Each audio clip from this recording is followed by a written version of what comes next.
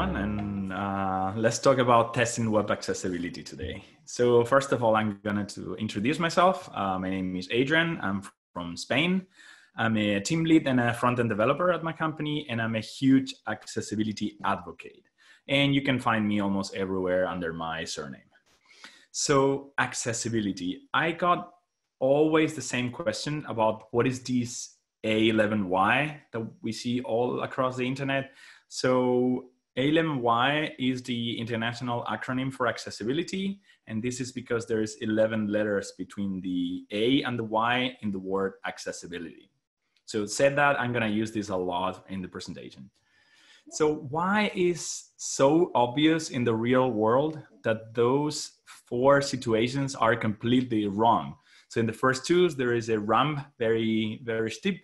There is the stairs at the end of the ramp in the 3rd picture, and in the 4th picture, there's a ramp that is totally unusable.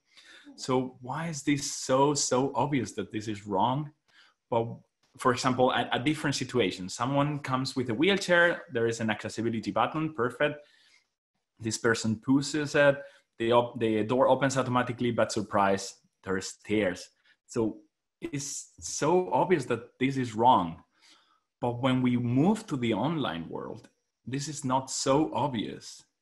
So web accessibility is essential for developers to not exclude anyone when we developers develop our applications.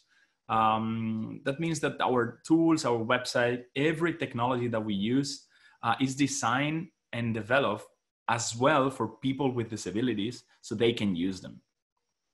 So let's see an example. We saw some examples in the real world. Let's see something in the online world. So you go to a web shop in e-commerce and you want to check your latest purchases. So you call the support and they can help you. The typical answer could be, oh, you need to click in the button in the top right corner. Or maybe you want to change your email address or any settings in your profile.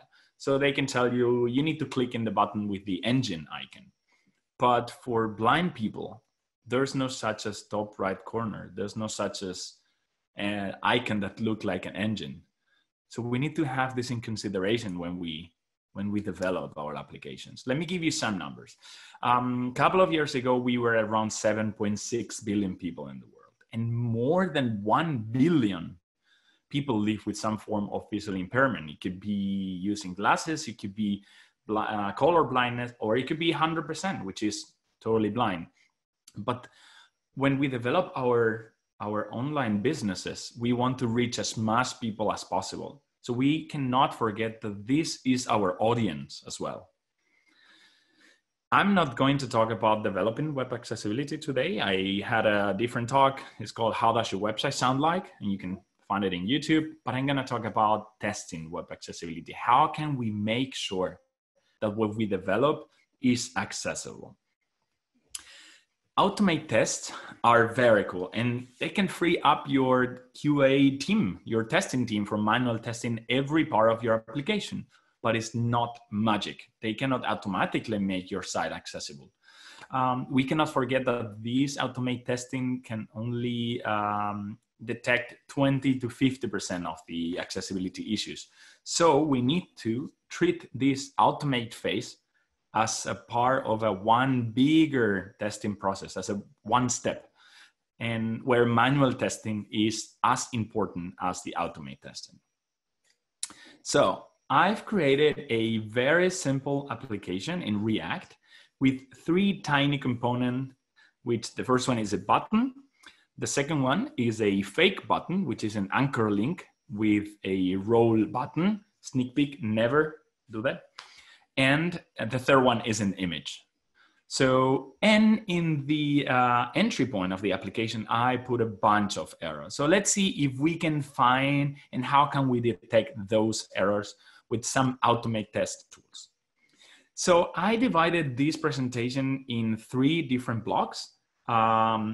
The blocks for me is what I use every day. So I can test while I develop, I can test after I develop, and of course, we are going to talk about this manual test that I said before that is as important as automate tests.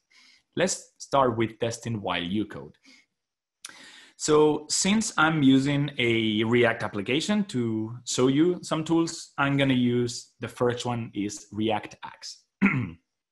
React Axe, the Axe family is a library, is a family of tools that Deque University or Deque Labs created, right, developed.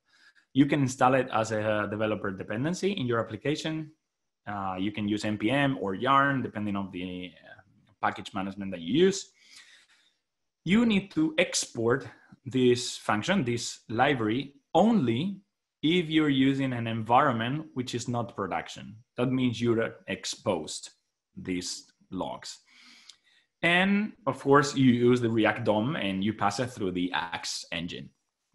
What is this library doing? In your browser, when you execute your application, in the console log of your browser, in this case, I'm using Chrome, I'm gonna see all the issues that my application is having. It has some kind of features, let's say. So one is that if you have several times the same issue, it's gonna be grouped. Those groups are telling what is the error. So for example, I said elements must have sufficient color contrast because it's not AA or AAA, or images must have an alternate test. They are gonna give you as well a severity level from minor, moderate, serious, and then with critical. So this will give you more information about the priority of when you need to tackle these issues. It's gonna give you as well the information of where is the error. So it's gonna give you the HTML element in your code where the error or the issue is appearing. And I think the main feature of this library is that it's gonna give you a direct link to the dequeuniversity.com, which is the official documentation from Deque to help you learning more about the issue and helping you as well to fix the issue. So it's gonna give you all information and all details about how to fix this issue.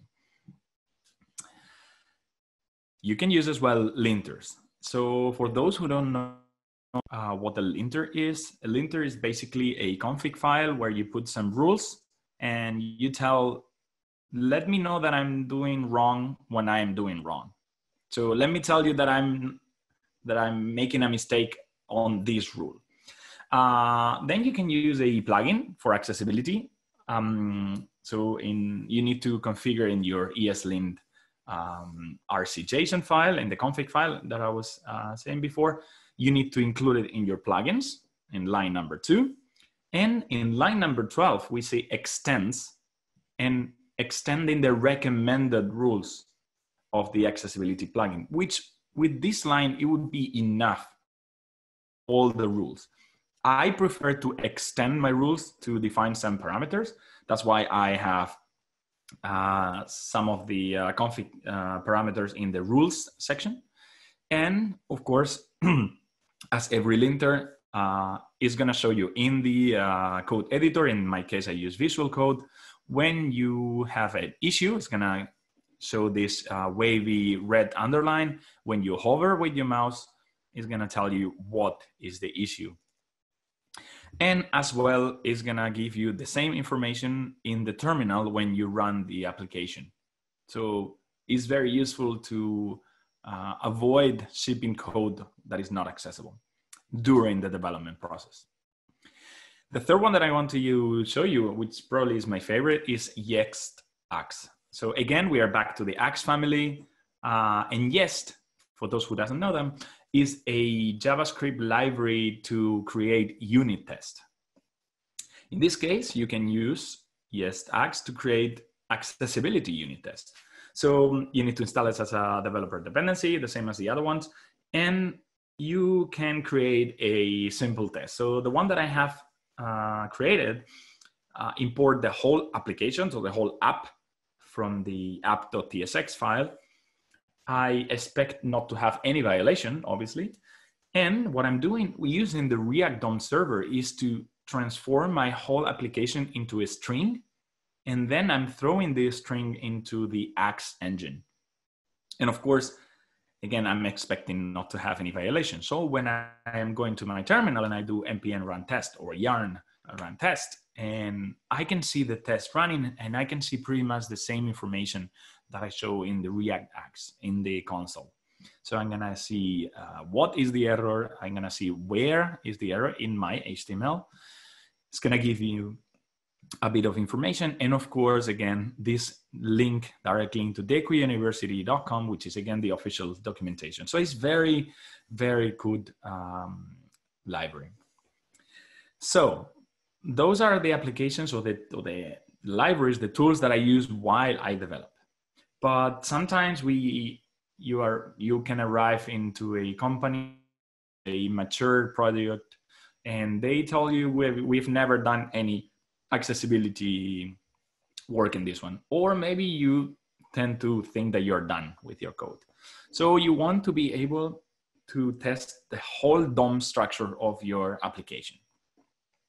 So in this part, I'm gonna show you some tools that you can use in the terminal. So you can pass the engines or the testers over a whole HTML or over a whole website.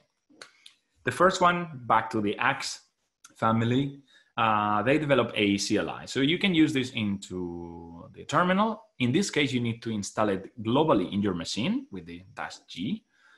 And you can run it easily in the terminal, put in Axe, followed by the URL that you want to test. So in this case, I'm testing the Stack Overflow website. It's gonna start a Chrome headless instance, and it's gonna perform all the tests for you. What is it gonna give you? Well, I mean, the typical thing from Axe again, what is the error? Where is the error? It's gonna give you a trace of the error. And again, the link to Dequate University, so you can learn a bit more about this. Very similar tool, PA11Y. Again, the same as before, you need to install it globally in your machine. It really works the same as the Axe one. So you need to put PA11Y followed by the URL that you want to test. And it's gonna the same test, basically. It's gonna run a headless browser. I don't know in this case what they use. And it's gonna give you what is the error. One more thing that they are giving you is the principle on the WCAG that you are violating. It's gonna give you the whole trace in the HTML DOM, and it's gonna give you the exact element that is violating this principle. This case, of course, is not access. You don't have a direct link to the documentation. It's your duty to Google it and do your homework and find out how to fix those issues. And as well, you can run this against your local host. So you don't need to deploy anything to a test environment or even to a production to be able to test this. PA11Y as well has a very interesting feature, because sometimes I heard people say like, oh, look, I mean, I have like 25 URLs. I don't want to go one by one to test all these URLs, and I don't want to put this into my processes, right? So you can create a JSON file, a config file with some parameters. So if you see the JSON file that I created, I have 3 URLs. So the first one is just a plain URL for Stack Overflow. The second one, I pass a timeout of 50 seconds, which is pretty much actually. And I'm taking a screen capture, what I can use for reporting purposes, or maybe you have a visually regression test and you can use it to compare screenshots. But I think the biggest feature of the PA11Y CI is that you can perform action. So you can click in an element when the element is loaded, and this element, you can find it through a CSS class or an ID. In my case, I'm navigating it through a different part of the application, and I'm taking 2 screens. In this case, you just need to put PA11Y-CI. It's gonna look into the root of your project to find this JSON config, and it's gonna perform the 3 tests. So in this case, it's found in 3 URLs. The first one is gonna be very quick. The second one, fairly quick. The third one is taking a screen capture, then it's navigating through the other one, creating another test, and making another screen capture. So, and the results in the terminal are gonna be pretty similar. Again, what is the error, where, and what is the element that is violating the principle. And you can see in the root the screen captures that it was taken. Lighthouse. Lighthouse is a application or a tool created by Google and is included in every Google Chrome browser. But as well, you can use it from the terminal. Maybe you want to, I don't know, include this into your releasing pipeline, for example, right? Or your continuous delivery, continuous deployment. So you can use this as well in the terminal. In this case, again, you need to install it globally in your machine, and you can pass this parameter, which is dash-view. And with this one, what it's gonna do is after the test is gonna present you the results in the browser directly.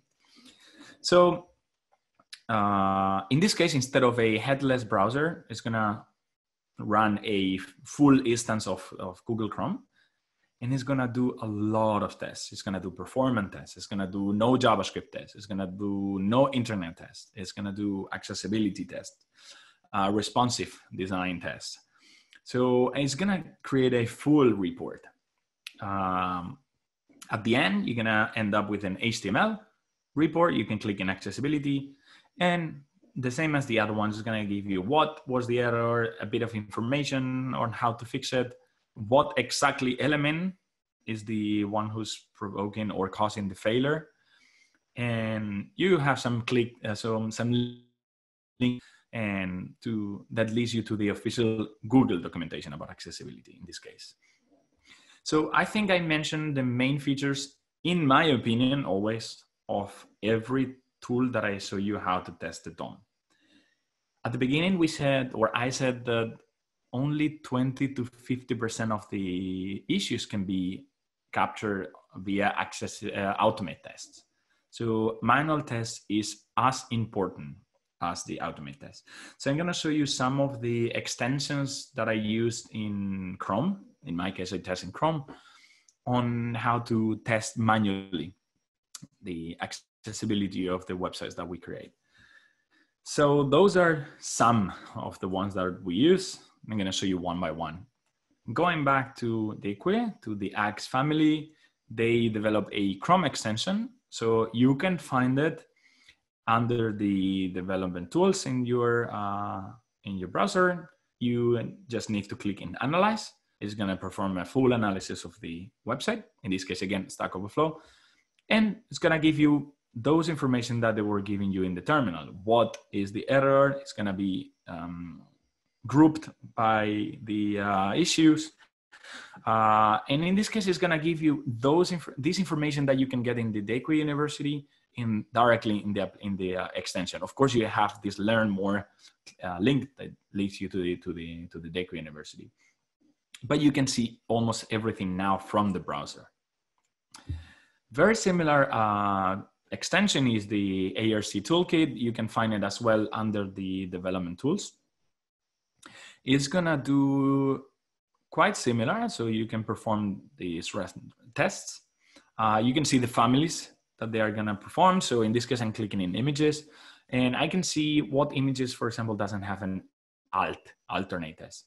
I can go directly to the element, and it's gonna highlight it in the window, so I can easily see what images are the ones that they don't have alt property, right? Accessibility insights. This is really a really good extension.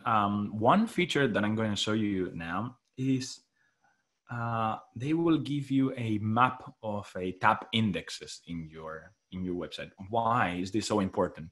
Because normally people with this visually impaired don't use a mouse. They normally navigate through your website using the tab key. So the tab order of your website needs to be consistent with the content of your website. You cannot jump from one place to another one. So you need to be sure that the order is the correct one. So with this application, you can build this map, and you can see if it's consistent or not. So you can keep on tabbing, and it's gonna create this map of the tab order. So you can see if you jump around, or look, this element is out of the order, or we need to skip this element because it's not really relevant. So I think it's very beneficial to finally get a full map and check it before shipping the website to production. Wave. Wave is probably the most complete extension so far that I found. It's very quick. It's not found under the developer tools. I think you can find it on the extension bar. So it has their own icon. You can click and immediately you have the test already done. You can see directly in the window all the images that doesn't have an alt, the area controls, every role that is not the correct one. You can see the structure of the headings for SEO as well is very useful. You can see the contrast or the issues with the contrast if it's failing the AA or AAA. You can deactivate all styles. You can see if the DOM structure, the HTML is really consistent. And as well, you can inspect the code. So to more into the HTML code. So I think it's quite complete, this tool. But not all the time we want to pass test. Sometimes we want to put ourselves in the shoes, in the skin of someone who's visually impaired. So I think No Coffee is a vision simulator, and I think is a very valuable extension. So you can simulate how those people which is visually impaired will see your website. So you can simulate different kind of impairments. So for example, you forgot your glasses at home, maybe someone will see it like this, or maybe someone has some glare in the eye. Yeah, you can see some snow in the eye, or maybe color blindness or protanopia. So the colors will completely change, so not even colors. So you cannot rely always in red is danger or bad and green is good. You need to as well give some information. You can as well simulate some real disabilities, right? Like central vision or side vision or glaucoma. So I think it's a very nice application then to simulate how everyone will see your website, right? So those are the tools that I normally use while I develop or I do my work. There are more, and I think this is your turn now to dig and research about new tools. And if you find some that they are valid and they are really nice, please send me a tweet with them because I really want to test them. The application that I created for the first part of the presentation is under my GitHub. So you can find it there, and then you can clone it and play around with it. All the slides of this presentation and any other presentation that I did are under speakerdev.com/my surname, Bologna. You can find it there. If you don't like to rewatch the presentation again and you prefer to read it, I wrote a 3-article series in my blog, so you can read it there, and you can see the code, and you can click some links and play around with it. I want to take advantage and recommend you a really cool course, and it's not a technical course. It's an introduction to web accessibility to everyone, and it's official by the W3C. It's under edX, and I think they extended the period until September. So I think it's a very nice introduction on the accessibility world, so you can do it, and it's for free. So please, I encourage you to do this. And I want to leave with a couple of sentences that I think is very important, a couple of thoughts. Trenton Moss said one day, it's not just about disabled users being able to access your website. It's about everyone being able to access your website. You don't know if you forgot your glasses today, if you don't have your mouse with you, if you have kids and you have your kid in one hand and you need to use a website with one hand only with the tab key, Or some months ago, I dropped my computer, so my laptop was completely black, and I needed to perform some actions to buy some tickets. So in this case, when you're not a disabled user, but you are situational disabled, you realize how inaccessible websites are. So when you develop your application, your websites, please be aware that you're not developing only for one set of people. You should be able to develop to the whole audience. So everyone needs to be able to access your website, because accessibility is not a feature. Disability is not an option. So we cannot treat accessibility as a feature, as a post process. We will do it later, because later never happens. So we need to treat accessibility as part of our development process, the same as we do with UX review, the same as we do with testing, with Selenium tests, end-to-end tests, the same as we do with specification. It needs to be a inside of our daily process, because it doesn't take longer to include an ARIA label into a button with a non-meaningful name.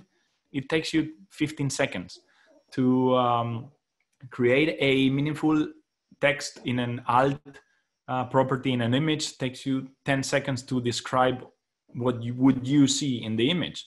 So if you have an image with a person using a computer, it takes you 10 seconds to say a person using a computer. So it is not a matter of time. It's not a matter of cost. It doesn't cost anything. HTML provides everything you need. Everything is standardized. The W3C is doing an amazing job here. So it's free, it's quick, and it needs to be done. Should be a must. So just keep this in mind when you're developing your applications.